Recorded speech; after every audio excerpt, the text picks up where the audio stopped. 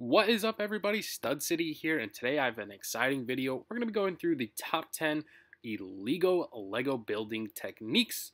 So before we get into that, guys, make sure to smash that like button and don't forget to subscribe. Let's go ahead and jump right into the video as I have some really cool techniques that I want to share with you guys. The first building technique starts with two 2x2 tiles and also four 1x6 tiles. You can even use different ones, whether they're 1x2s or 1x4s or 1x8s, but I just did 1x6 for the purpose of the video. You're going to go ahead and stick those in the 2x2 tiles, and you're going to just stack the last one on top, and now you have this awesome looking pillar slash column. And I actually think this is really cool. If you use the right colors, I know I use miscellaneous colors here just for the fun, but if you do some really cool colors, I think you could make some really cool buildings and techniques out of this, maybe with studs on top to stack them. The next technique we're going to use, I'm going to call it the cheese wedge sandwich. You're going to need 4 cheese wedges and some plates on whatever size you decide to use. But this is actually really cool. You can make some really creative tables, or you can end up going to kind of like a snot brick out of it. So it's really a cool technique. But essentially you just slide those cheese wedges as so into the plate in the 4 corners, and it comes out something like that. Then you can actually go ahead and snap another plate on top, which actually looks really cool and leaves a little gap in the middle of it. Maybe hide some gems or treasures. You could really use this in a lot of different ways and building techniques, and I really think being creative here can get you pretty far with this technique. It's something that's pretty unique. This next technique we're going to go through is actually really cool. So you could take kind of like any brick and then some 1x2 modified plates that have some holders, kind of like a Lego arm piece, and you can essentially slide tiles into them. Now this is actually an illegal move because it does cause stress on the Lego pieces, so that is why it's considered. It's a little weird that Lego gives you tiles in some of the CMF packages, but overall still a really cool technique to accomplish a lot of different things. Our next technique is going to involve some vent pieces. These are actually pretty useful. I went ahead and made a little bit of a design on this one, just on a 2x8 brick. But essentially you could slide a window piece in between these vents and kind of get something pretty unique and different that you don't see in any official Lego sets. It's actually pretty cool. It doesn't stay in place, as you can just see there, as is fallen, but it is a different building technique, and you can actually establish some pretty cool builds if you have maybe bigger glass panes in this instance. But overall, a really different and cool illegal technique. Our next building technique involves some snot bricks and some miscellaneous Technic pieces. These are actually pretty cool. You can actually establish some really creative builds with this. The possibilities are endless in making wall designs out of this kind of stuff.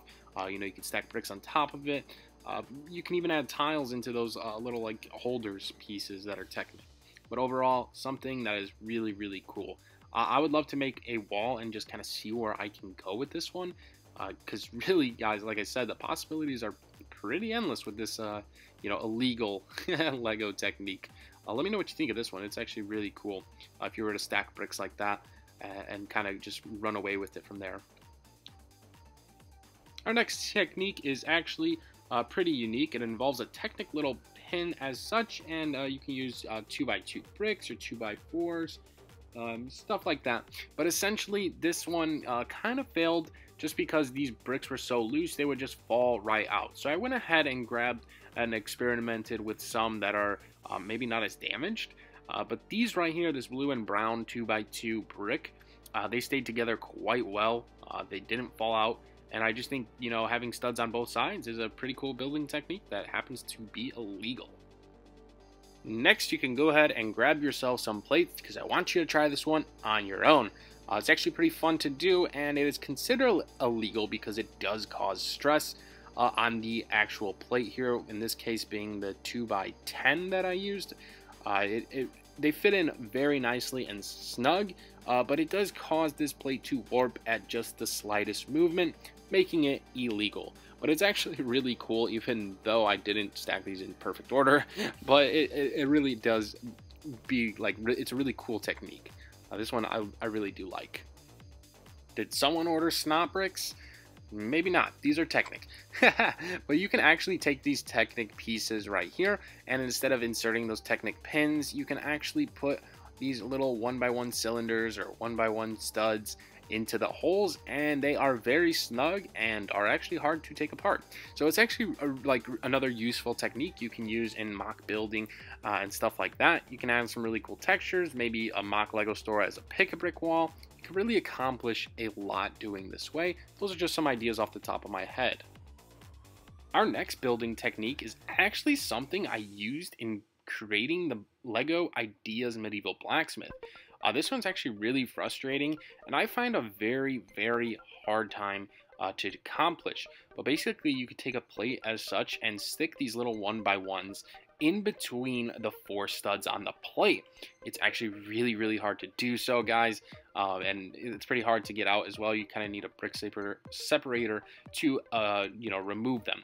But getting them in, it's kind of frustrating. You have to put a lot of force, and I just found it really difficult. I actually got frustrated and couldn't put this one in. But it's actually a really good building technique to establish. You can accomplish different techniques with this and different styles of building and add different little effects, which I think is really cool. Maybe you can build on a slant by doing something like this. But let me know what you guys think of this one. It's actually very different. Again, it was in the blacksmith set, which I found kind of peculiar. Our last method we're going to show is pretty simplistic. I just grabbed a 1x4 plate and some modified 1x1s with these little kind of hook ends, kind of like minifigure ends. But essentially, you could just kind of shove them into the back of a plate, and they hold themselves just fine. They grab onto this kind of like stud holders and plates, and it actually, it's kind of useful. It's kind of like a snot plate. But again, you could do some really cool stuff with this. If you don't have some snot pieces, you can kind of incorporate this to get around it, which I think is pretty useful. So I hope that helps, guys. I hope that helps you with some of that snot plates. But essentially, guys, that is 10 creative different building techniques that you can use that are essentially illegal in the Lego world. Now, I actually kind of threw in a funny picture here that I made. It kind of is messes with your mind a little bit, but definitely comment below if you understand what's going on in this picture, because it definitely took me a while to kind of understand this. But I hope you guys enjoyed today's video. It was pretty different. I've never done a video like this, so definitely let me know how you feel in the comments below.